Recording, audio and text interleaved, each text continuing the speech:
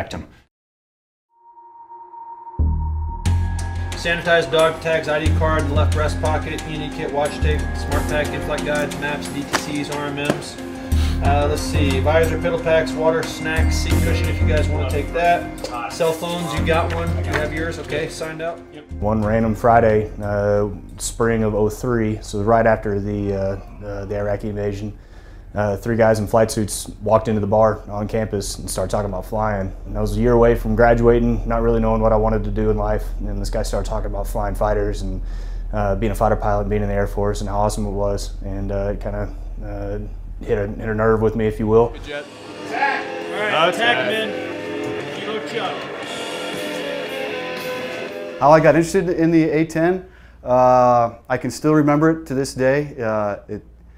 I was at a hobby store because I, like a lot of kids interested in aviation, I built a lot of airplane models. And this was 1979. I was in high school and went to the hobby store, and they had a Revell model of the for then brand new A10.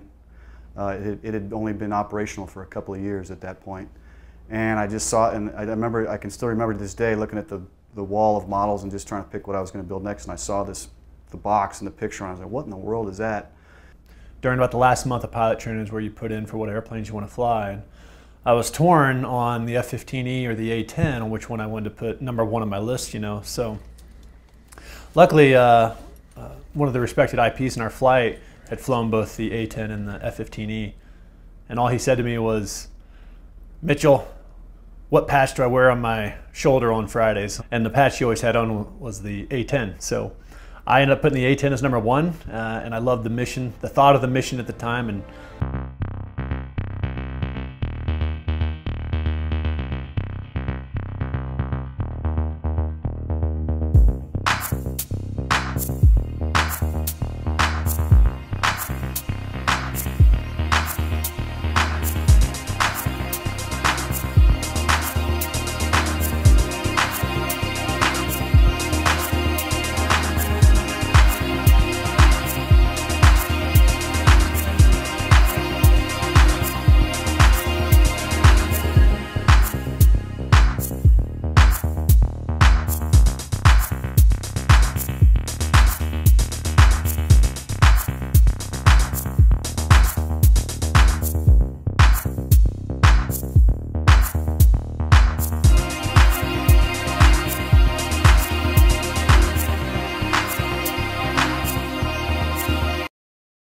I was a first lieutenant. I was 26 years old when Desert Storm kicked off. The 26-year-old fighter pilot caught the nation's attention a few months ago when he and a partner shot down a record number of Iraqi tanks. You just never forget when you look down and realize that somebody's trying to shoot you down, and you've got to kill him first. My first full 2 years in the Air Force, it was pretty much a completely Cold War type of mentality. Our training was all very low altitude. It doesn't seem that long ago to me, but I know talking to a lot of the guys now, you know, it's been quite a while ago, and when you look at the airplane from then to now, it's pretty amazing the different upgrades and that we've gone through since then. The A-10 is the only airframe ever that was built entirely for this mission. Yo, come on, man. They're about to do a gun run. You need to get down. Let's go, buddy. Come on, man.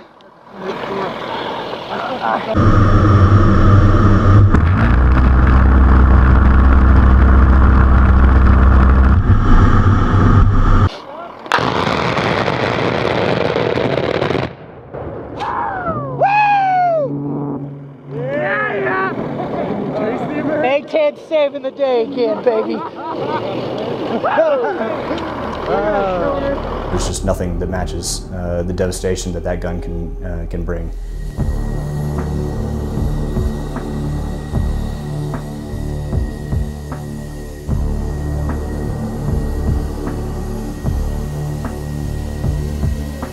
Hostage point cleared off. 30 mil inbound.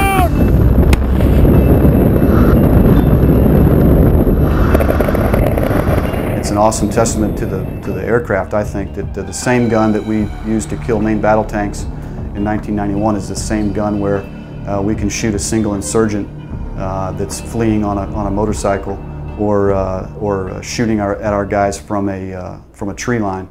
Point is, you know, the A-10 was built for ground combat, okay? Ground combat has, we had the old linear battlefield type where we're going to go fight a bunch of tanks going low at 100 feet, and then we've morphed into a medium altitude precision strike platform because the airplane has been updated and modified to be able to do that. Sensors are great, they're amazing, they enable precision strike, they enable us to generate coordinates that are pristine, that are right on the target, but that will never replace just, you know, looking right outside of my cockpit and looking at the battle space. What am I seeing out there, big picture? We do have this personal connection with the people that we so closely work with, the guy on the ground. We hear him getting scared. Request immediate re-attack, same remarks, same restrictions, from last hits, north 75 meters. We hear him getting excited. Here we go, that's it. Good hit, good hit, good hit. Dash 2, I need you in the same remarks, same restrictions. We hear the bullets flying. We hear him taking cover. We hear him breathing hard. And it becomes a very personal mission, especially when you start hearing about guys taking casualties down there. You take that hits very, very close to home. Nobody ever wants to hear that. We care about guys on the ground. We do our mission in relationship to guys on the ground. We are a support element essentially for the Army.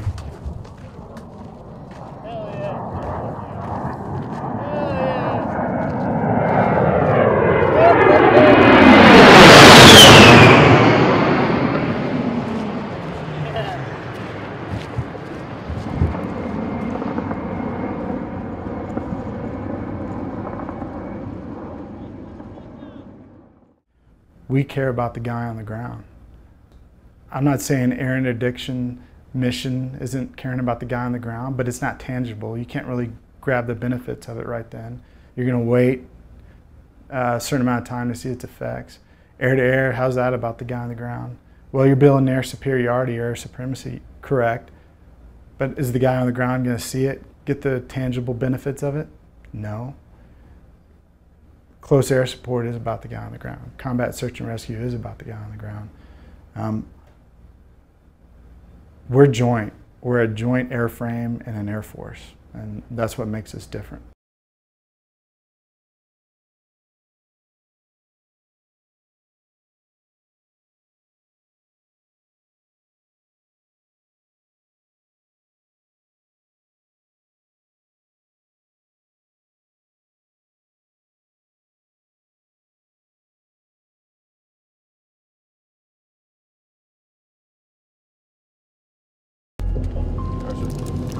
Okay, today we're going down to Sande Sufla. We've been there recently, so we've got a good lay of the land.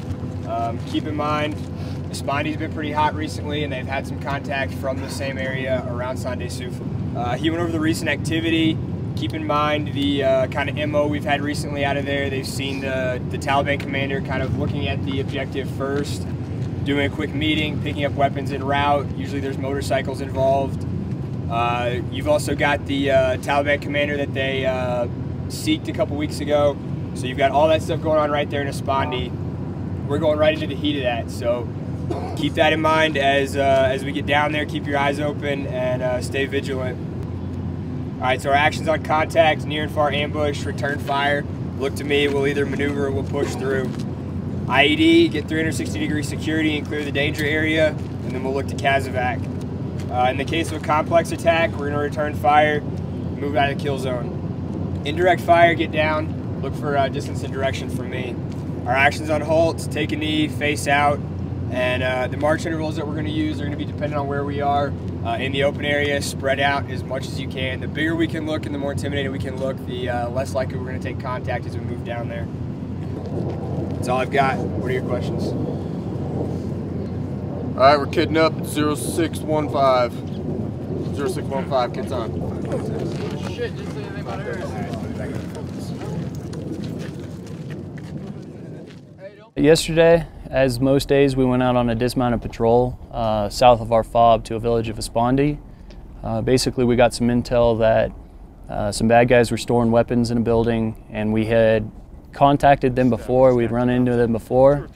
So we went down there to kind of check back up. And as we got down into the village, we ran into some sketchy guys. Everything felt weird from the time we got down there. There was high tension. You could tell by the NA's body language. He was antsy, pacing back and forth. The second that happened, we spread out, let the PL do his link up. It was just high tension. I felt from the get-go.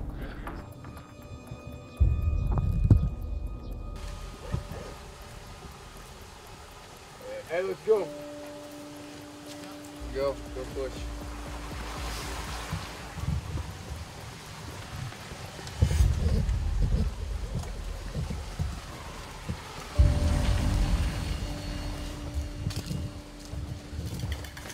نفر که بعد نیست اون نفر اگه سرشتی پیدا یعنی کیافتی خدمتی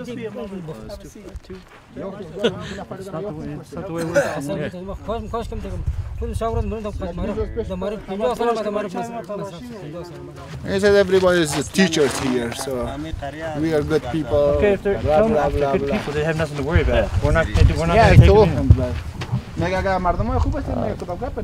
them. Just a lot of sketchy reports. No one had the same story.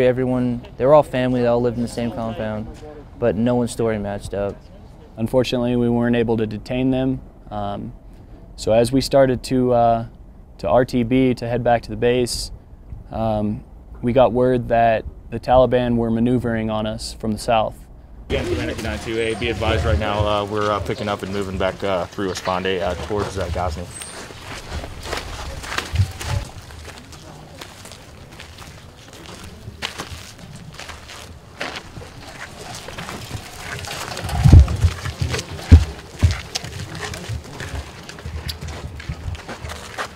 Mutant energy, go.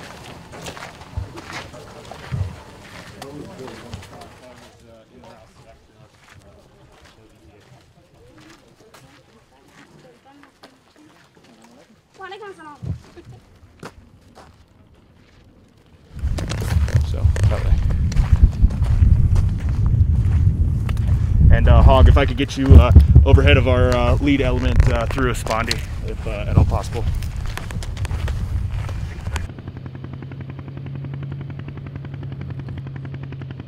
As we were headed back to the base, we had to cross about 2 kilometers of open desert. We were definitely in a huge open danger area. We got about 500 meters outside of the village and started taking some pretty accurate fire.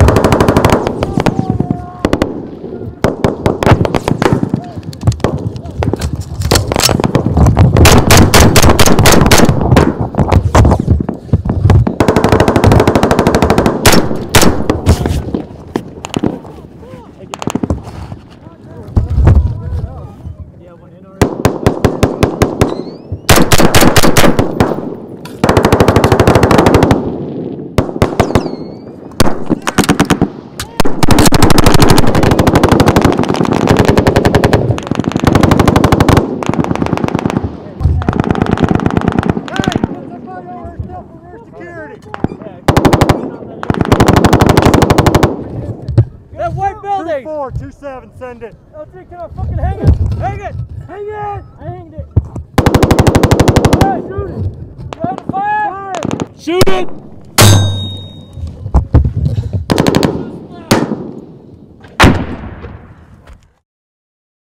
There was no cover.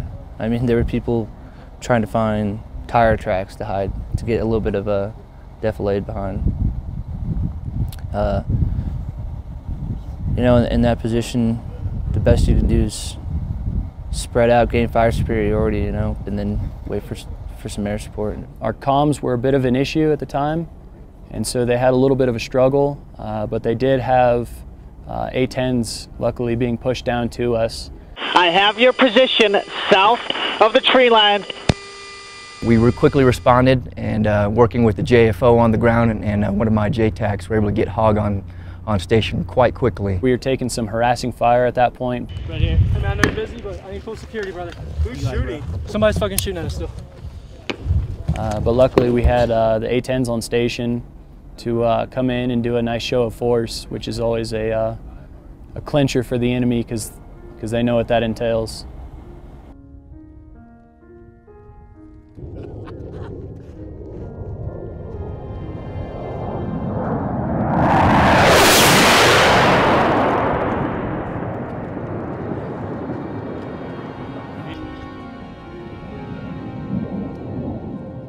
The A-10 has proven itself time and again as being really a nightmare to the enemy. Just its mere presence alone is enough to keep the enemy at bay.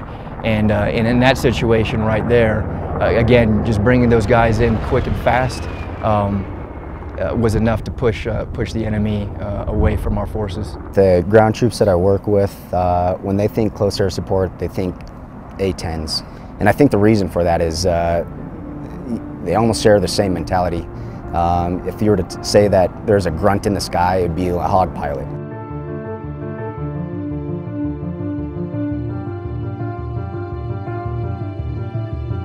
They're very user-friendly. I mean, any one of these dudes could pick up the radio if I get shot in the face and, you know, employ. Those guys are really professional, very well trained, and if, you know, you have a random Joe who doesn't know what to do, those guys can pull it from them.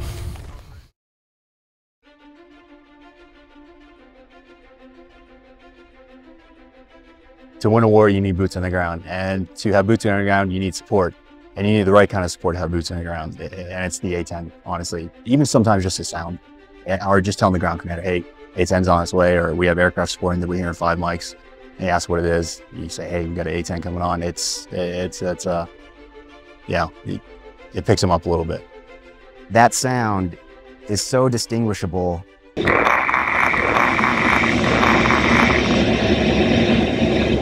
Literally shakes the ground. It is amazing. You hear it first when it fires, and then you hear it echo from the gun in the sky. That sound right there just drives 11 Bravos nuts. It's amazing.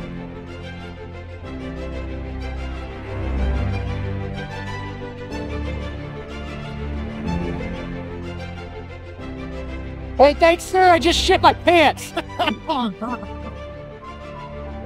It's that sound of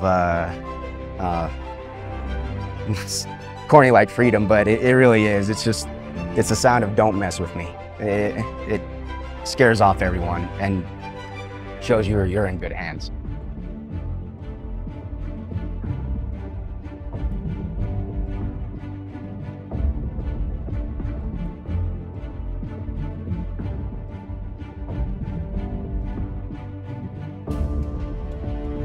I think when people 10, 20, 30, 40, 50 years down the road look back on it, I think people will look at this airframe and it will always be known as an airframe that was, some people view it as ugly.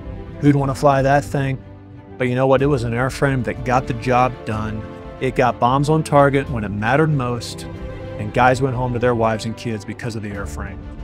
It makes it, it's very humbling. It's that we are so trusted and liked by the ground forces. I think that's something that I'm very, very proud of.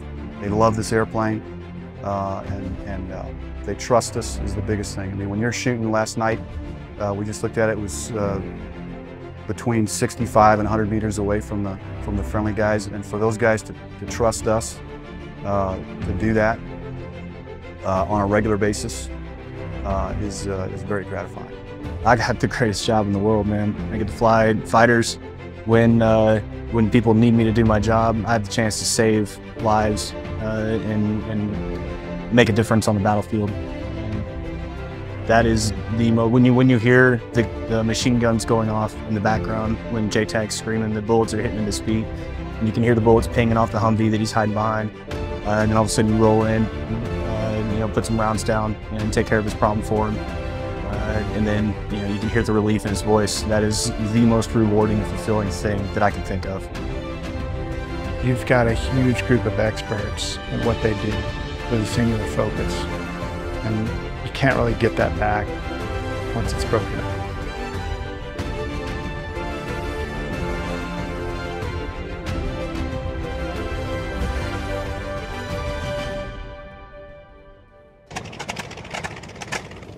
The P-47 Thunderbolt earned its reputation as a rugged workhorse of the United States Army Air Force in World War II, striking down close to 4,000 enemy aircraft on more than 700,000 sorties. The success of this aircraft would solidify the status of Republic Aviation as a leader in aircraft manufacture and design, and ignite the career of its chief engineer, Alexander Kartveli. Kartveli, whose genius helped create the P-47, would shape a generation of ever more advanced aircraft, from the F-84 Thunderjet to the F-105 Thunderchief to the A-10 Thunderbolt II. Dr. Robert Sanator, a protege of Kartveli, was witness to this golden age at Republic as he worked his way up from designer to company president. In an exclusive interview, Dr. Sanator pays homage to the legacy of Alexander Kartveli and the aircraft he conceived for Republic.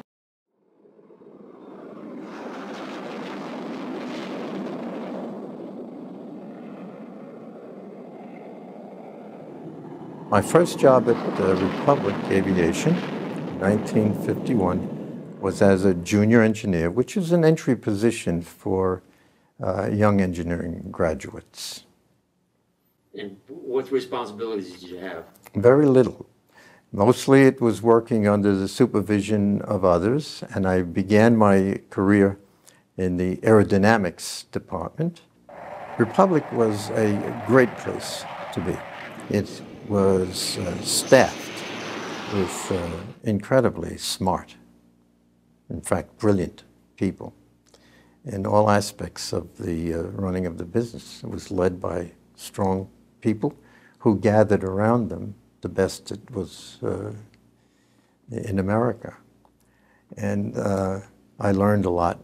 I learned everything from the people I worked with over the years. I should say this, that at the time period of when I started there, it was filled with opportunity. It is different than today. There were many aviation companies in existence, and each of them had many projects. When I went to Republic in 1951, there were 6 active aircraft programs in being. So a person had the opportunity to learn a lot about the different airplanes, to participate, and to really do engineering or whatever kind of work you wanted to do. There were many, many opportunities. I worked on every one of those airplanes in the first year that I was there, from the XF-91 to the straight-wing F-84s, to the F-105, to the XF-103, and the swept-wing versions of the F-84. I count them as about 6 programs that were moving simultaneously. There is no such thing that I know of today, and there certainly aren't very many aircraft companies around in the U.S. today. So in my own case, within being there about 6 months, I was asked to, of all things, to go and get some wind tunnel testing done down at what was then NACA, is now NASA in Langley Field, in their 7 by 10 foot tunnel of what became the XF-84H, which was a turboprop F-84.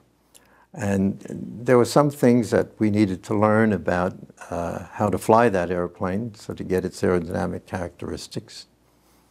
And I was given that opportunity to work with the NASA NACA engineers, do the testing, collect all the data, and analyze what kind of flying qualities this machine would have.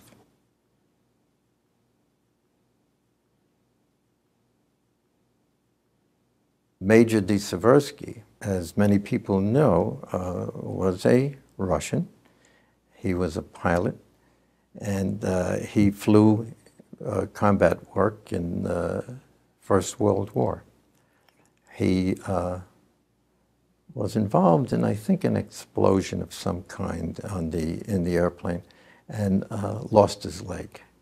Nevertheless, even with his wooden leg, D. Seversky still proved to his superiors that he was a combat pilot. So I think that tells you something about an individual. And so I admired that in him. After the war, he started work with, I think, the SEV-3, which was an amphibian airplane. That was the forerunner of all of the Seversky airplanes that later became Republic airplanes. The P-35, the P-43, and ultimately the Thunderbolt, the P-47. Seversky was out of that picture. That was Kartveli. Kartveli started to work with Major D. Seversky sometime in the late 1920s.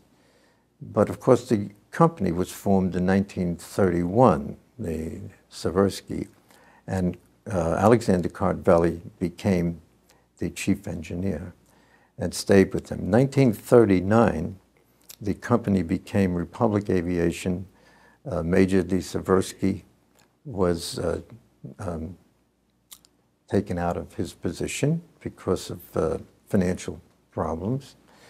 And we moved on from there with the different derivatives of those airplanes up to the Thunderbolt, P-47, which was led, that one and many other aircraft, by Alexander Kartveli.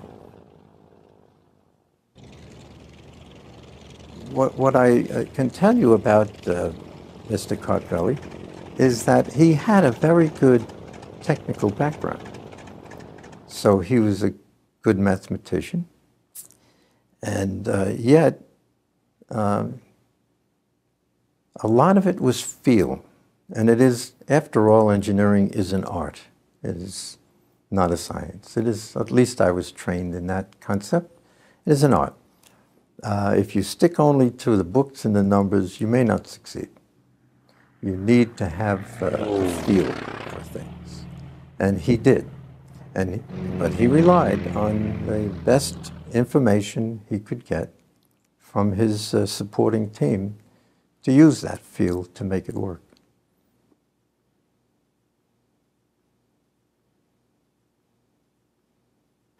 Some of the things I remember hearing about from Mr. Kartveli were when the P-47 was put into service, it was clearly much bigger than the kind of aircraft that were flying there, such as Spitfire. But it had certain characteristics that were very good.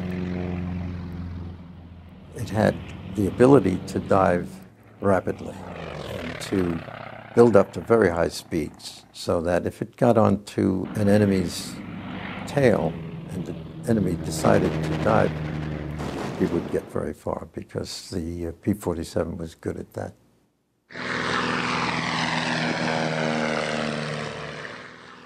At Republic, right after the Second World War, there were a couple of directions that were being laid down. One was trying to continue in the military aircraft field with the straight-wing F-84s. The other side of it was trying to compete in the commercial field. Two aircraft designs were put forward.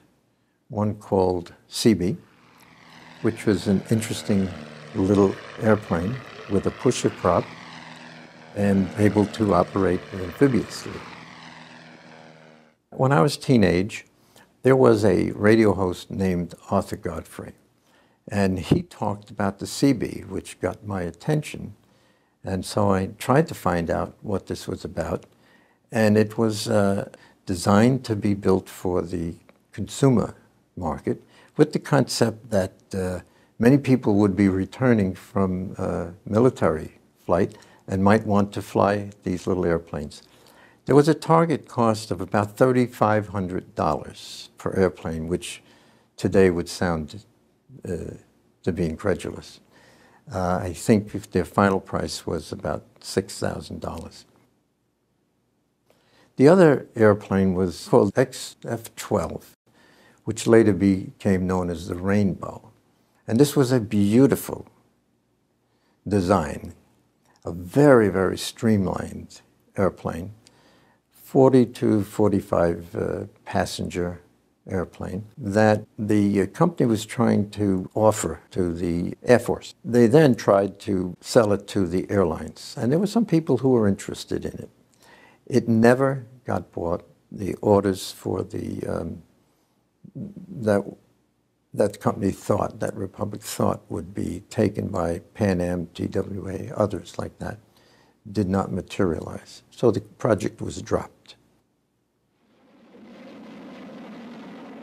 On the military side, there was a great deal of activity on a whole family of F-84 aircraft, starting from the straight-wing F-84. At the same time, there was a XF-91 that used a lot of the components of the F-84, but put an inverse tapered wing of variable incidence.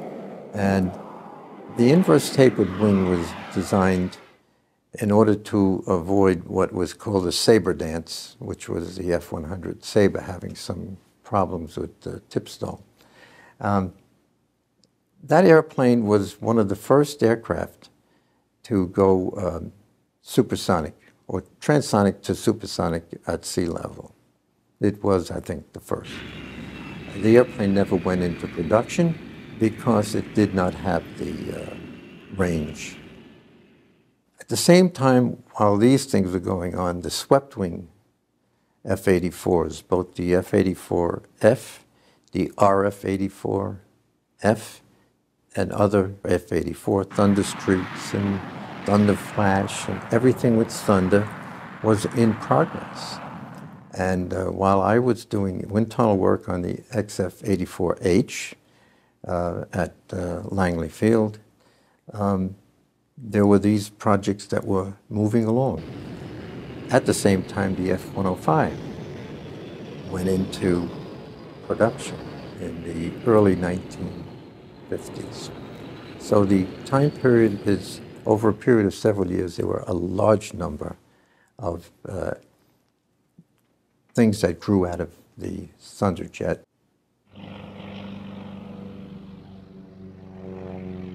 It was amazing to me how from the P-47, the company under the direction of Alexander Cartelli was able to make such a rapid move into jet aircraft. Many projects very quickly after the end of the Second World War.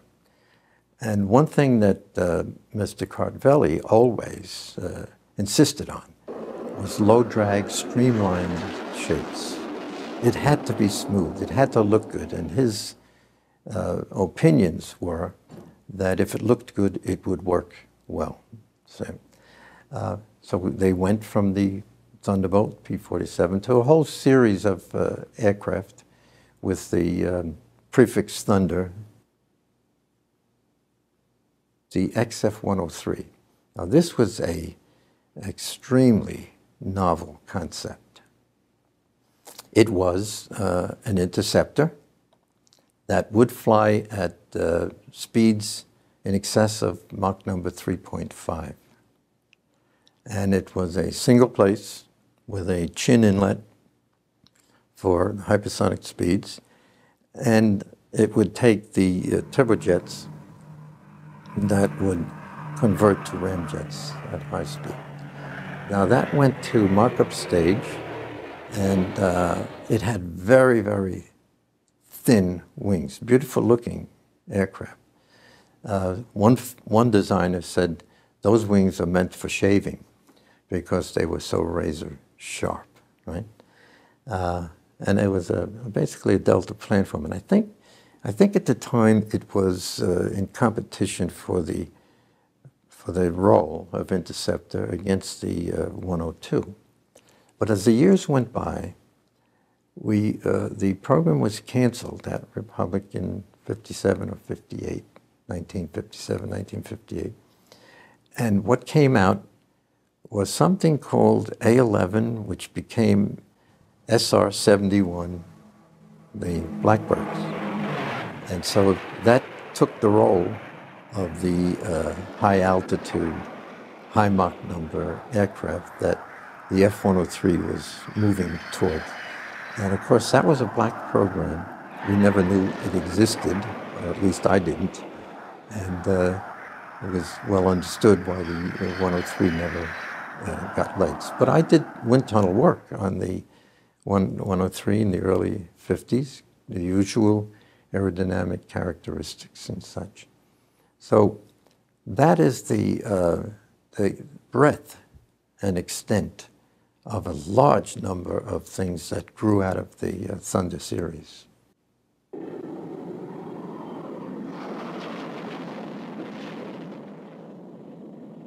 The F-105 was, as you guess, was initially started out to be a nuclear weapon carrier.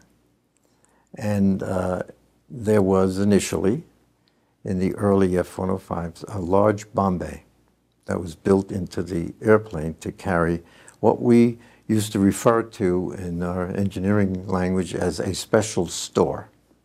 A special store was a nuclear-tipped piece of ordnance. It was then determined somewhere along the line that this, of course, we never used it, hope we never had to, and it was determined that really the F-105 would not be required to do its initial mission, which was carrying the nuclear store internally. So it then got converted into a ground attack airplane. And that large area that was in the bomb bay, which was called by many of our people the ballroom, because it was a big area, got utilized for other equipment. And the airplane went through a whole family of changes, from the initial A's to the B's to the D's to the F's and what ultimately F conversion into G's to Wild Weasel. And there were a total of 833 F-105s that were built by Republic. Superb design, great airplane. It got a reputation for requiring long runways because of relatively low power. But when the J-75s, particularly the -19 engine, became available, a lot of that disappeared. But it had still the reputation, and so got the moniker of Thud. But the Thud was a great airplane.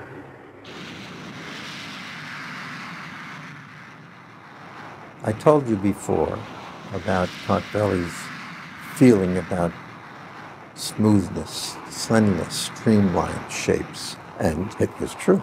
Things worked, and Republic made some very fast airplanes. And I'll tell you two things. One, during the F-105 program, Richard Whitcomb of NACA had developed what he called transonic area rule. And the F-105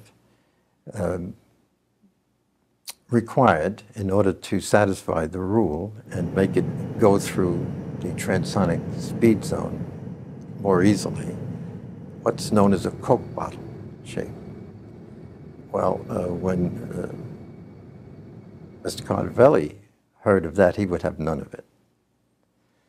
But he says, we are not putting Coke bottles on my F-105. But turned out that when he saw the test data, changed his mind and allowed the Coke bottling to take place, although not totally as much as Richard Whitcomb suggested, but enough to do what it had to do. So he was able to step back from his beliefs when the facts proved them. And I think that's very important when you work with people. Your next in line are allowed to be heard, and they're not afraid to be heard, and they know that if they're right, sooner or later, it will come to pass.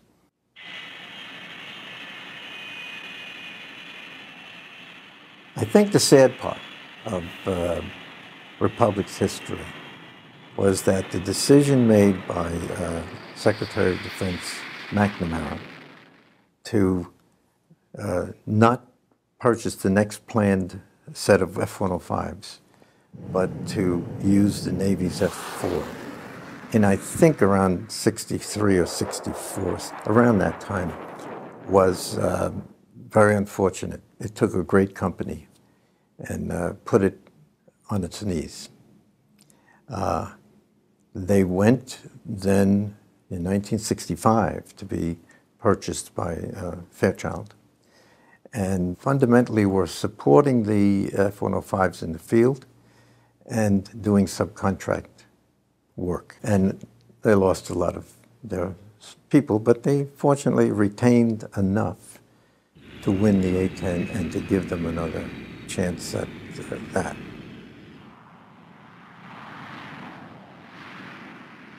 The TFX competition, which became the F-111, we were in that. We're in that. We didn't win that. Possibly we didn't win that. Don't know why. Maybe the concept was that there were, the F-105 was going to phase out, and then what were we going to do? So there were those years that the company just hung on, and then was successful in getting another chance at the A-10.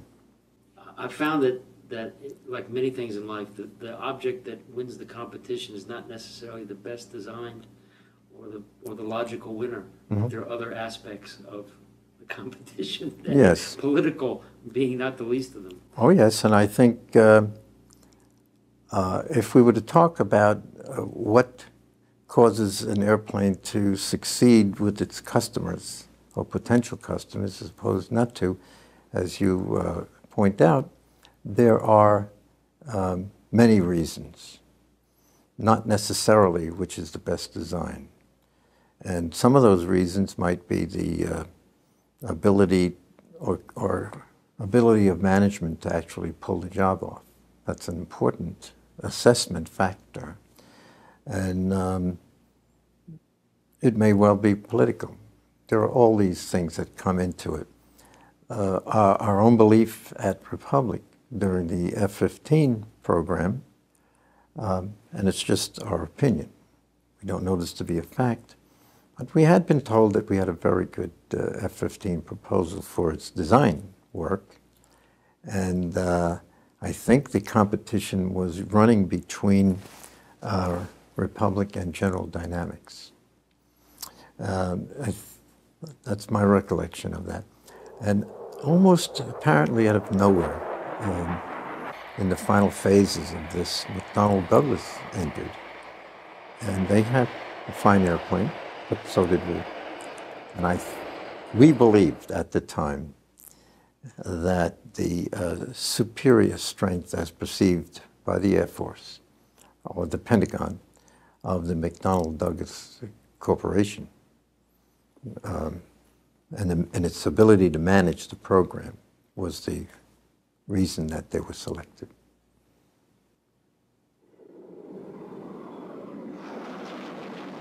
The 8-9 A-10 were the two entries into the AX program, which was our first foray into a fly-off. Now, prototypes were built for fixed price. I think Republic charged something like $40 million, but used a lot more than that to field two prototype A-10s. And similarly, Northrop fielded two A-9s. The first flight of our A-10 was in 16 months. So from award of contract to the first flight of our first prototype was 16 months, which is what you even could do in 1970 if it's undocumented prototype work, not a lot of paper. So these two airplanes were flown first by company pilots and then turned over to a team from the Air Force to go through a whole procedure in flight and in other logistics analyses, the whole ball of wax, to determine which one would be the winner. That was a different approach than the things that were done in the days of the other Thunder aircraft. The 4 aircraft, 2 from each company, were flown at over a period of many months at Edwards Air Force Base. Were you present? Oh, yes. And so, was this a nail-biting time? Oh, absolutely. Well, tell me about that. Well, the first nail-biting time is after 16 months when our chief test pilot took the airplane off, right? Sam Nelson was the pilot, and he had done simulator work. I went with Sam to Moffett Field in California, where they had a large mobile simulator where we put the characteristics of our A-10 in there, and he got practice in flying the airplane by a simulator. Well, I took it off, and that was a gear-down test. We did not collapse or retract the gear during that test, and seemed to behave the way, at least in those low-speed flights, the way we intended to. So that, I think, is the first nail-biter. Oh, first flights are like that, you know. Right. Will it fly? Yeah. And we had an incident in as the testing went on. We had 2 prototypes, right? And one of the young captains, fine man, always liked him. He landed one of our prototypes in a controlled crash. In other words, I think that he accepted the blame for judgment, and I think he blew out the tires, right? When you blow out the tires on an airplane, bad things happen, and you do some damage. But we had some really good engineers who went out and fixed that airplane, and it was back in the air in a matter of maybe weeks, see? I know that the young captain that flew it got out of the airplane and threw his helmet on the ground. He was so upset of what happened that put us at a potential disadvantage, you know. But it's kind of people that work for the Air Force, the kind of people that we had that let's just go fix it and go on from here. For a while I was preliminary design manager, and I was responsible for leading our engineers and manufacturing people in design of our airplane. And it's pretty ugly. And Mr. Cartvelli, the biggest part about it that he really was unhappy with was the wing selection in terms of its thickness and camber.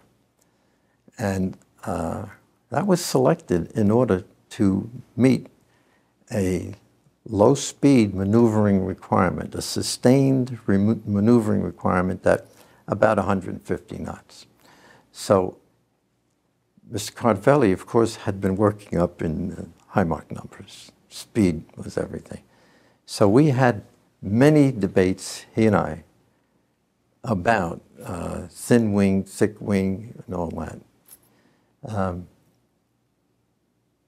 We never really resolved it. However, when the contract was awarded to the Republic over Northrop, hopefully that means we had a superior airplane in all things considered, and it met the requirements, but it was designed to meet the requirements.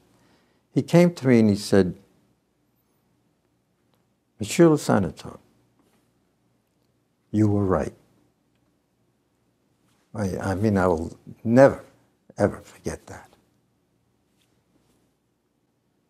What would you say his legacy is, by any chance? What would you say? Well, the legacy that Mr. Cartvelli would be responsible for is the entire family of aircraft, and it's substantial. Many different kinds of airplanes, developing from the technology of the 20s and the 30s right up until the 70s. And to a historian or someone who visits the museums and looks up the aircraft, his fingerprints are all over them. Republic's airplanes have been used in many different ways. Mr. Cartvelli's designs from the P-47 Thunderbolt and the Thunder series right up to Thunderbolt II have a linkage. And the linkage comes from all of the engineering talent that grew in that time period. People that worked on the AX or A10 for us were there years before and learned about ground attack and close air support and how to design things. So one could see that the Thunderbolt II is generated out of a long history reaching back to the original Thunderbolt.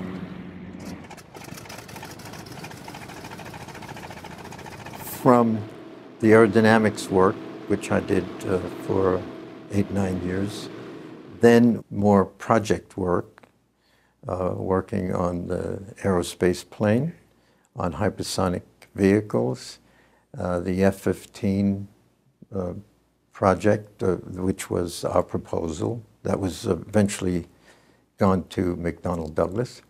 And of course, I was a principal on the AX competition, which pitted Northrop's A9 against the Fairchild Republic A10.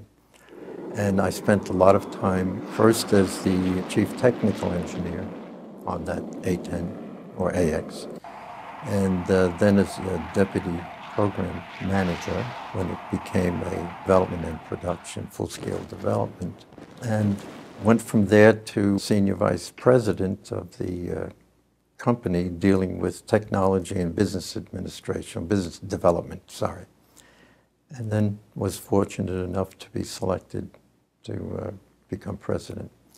So that in a nutshell takes care of 35 years of involvement with Republic. What are you most proud of? I think the things that stay in my mind, the one thing that stays in my mind is the A-10 program, because that was bringing the company back from the grave. In 1970 dollars, it is a program that brought $5 billion, which is not much these days, but in 1970 it was a lot of money for a program that provided work, opportunity for development, and more chances to succeed. So that is the single most important impact on me and would be the most important memories I have.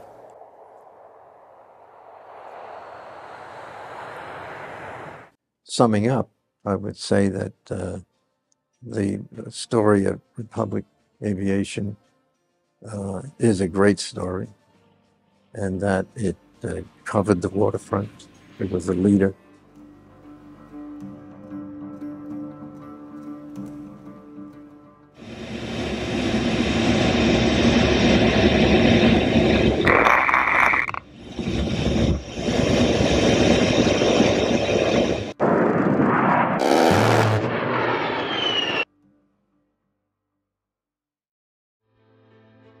Aviation, the art of aeronautics, began with the dreamers, inventors and daredevils who dared to defy gravity. The journey of aviation was nurtured by pioneers like the Wright brothers, whose first flight marked a historic milestone. The role of aircrafts in world wars was groundbreaking, dramatically changing warfare strategies. This initiated a technological evolution in aviation, transforming the simplistic wings of a biplane into the thunderous roar of jet engines. Let's journey through the ages of aviation. Behind every great aircraft, there were great minds. These visionaries, like Sir Frank Whittle, the innovator of the turbojet engine, redefined air travel. Then there's Skunkworks' Kelly Johnson, the genius behind the SR-71 Blackbird. His designs combined speed, stealth and power, crafting machines that dominated the heavens. The contributions of these pioneers have left an indelible mark on the canvas of aviation, shaping the course of history and inspiring generations of engineers and aviators. Each epoch in aviation history gave birth to extraordinary aircrafts, each with their own unique features and roles. The Lockheed SR-71 Blackbird was a marvel of speed and stealth. The F-105 Thunderchief, a supersonic fighter bomber, was vital in the Vietnam War. The P-51 Mustang, a long-range fighter, was critical in World War II. The P-47 Thunderbolt, a heavyweight fighter, was used extensively in the same war. The A-10 Thunderbolt II, the Warthog, is a close air support icon. The Messerschmitt Me-262 marked a leap forward in aviation technology. Each of these game changers were instrumental in their eras, and their legacies still resonate today. Beyond the game changers, there are those that have transcended their practical roles to become icons. The Concorde was not just an aircraft, it was a supersonic symbol of luxury and speed. The B-52 Stratofortress, a strategic bomber, is an icon of power and resilience. These magnificent machines and others like them have become much more than just aircrafts. They are enduring icons that encapsulate the audacious spirit, the relentless innovation, and the boundless ambition that define the world of aviation.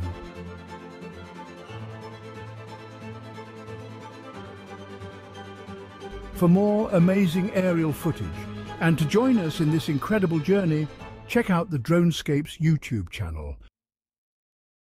If you enjoyed this video, please remember to like and subscribe. And as always, thank you for watching.